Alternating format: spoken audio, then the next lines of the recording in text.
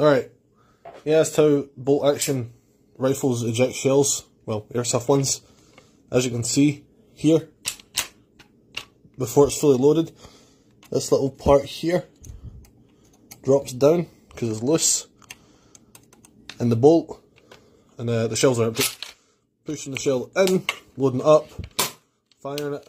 When you go to pull it back and down, we'll do it slowly. Then this is the same part.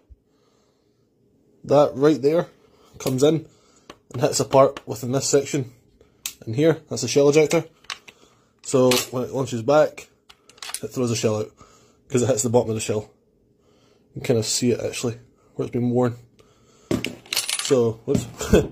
So when the shell comes back, or the bolt comes back, that part in there hits the bottom of the shell and ejects it out.